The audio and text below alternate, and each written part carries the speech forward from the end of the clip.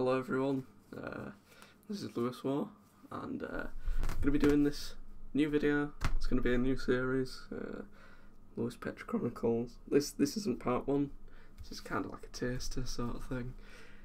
I've fallen into a pile of old Lewis Petch Discord utterances that he's written down in the conversations in his head that he's put onto theoretical paper on the internet almost, and it's interesting to say the least. This is take two. Yeah, I recorded the first one without any sound, so I already know what this is about. You won't get any unprofessional laughing from me or anything throughout this. I'm gonna read straight face, no stuttering, nothing. Honestly, if I do, roast me or something like that now. Anyway, here we go. This is Why I Hate Thomas Kipling by Lewis Petch. Why I hate Thomas Simon Kipling. So you know me, the calmest student in the entire school. It takes a lot to piss me off. Tom does that with ease. The extra chromosome fuckface. Let's start with this racism. Tom, for whatever reason, is highly racist. No one finds his racist jokes funny, but he says them anyway. He judges people of different cultures for no reason. I bet he would be scared to say that even to a year 2 student. Simply because he says things behind everyone's back and then wonders why nobody likes him. He judges everyone. Someone walks past with a different skin colour than white or is overweight. You can't change skin colour. You can't just go back to your own country.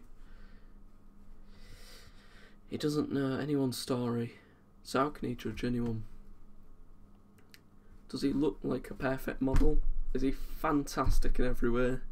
No, nobody is. He just thinks because he won't get offended by something, I can't offend everyone else. His stupid dick comments just come out and no one laughs or enjoys his comments. I can say first hand, partly this is true. Does talk a lot of shit, does Tom. Yeah, here's the third paragraph. He says, I nor Lewis, sorry. Which Lewis, I presume, is me, because this is by another Lewis, so have a social life. I'm sorry. Who's one who plays Gmod almost every day and claims he goes outside and plays basketball? It's true. Tom does over 3,800 hours on Gmod. Bit sad. Basketball and football. Tom loves all that sort of thing, yeah, apparently. One of the boys, one of the lads. When really his Nazi parents are forcing him out. Topical. He sees everyone as entertainment for him, like this world was made for his bullshit. He thinks he's a very outgoing and sociable person, when in reality he isn't. This is kind of true. It was last edited on July 16th, 2015, and narrated by myself. This is kind of a bit of enlightening stuff for Lewis to be saying, and don't want to cause shit, but whatever brings in the money for the views. Yeah, hopefully there'll be some more. Episode 1 will be coming out as soon as I get the as soon as I find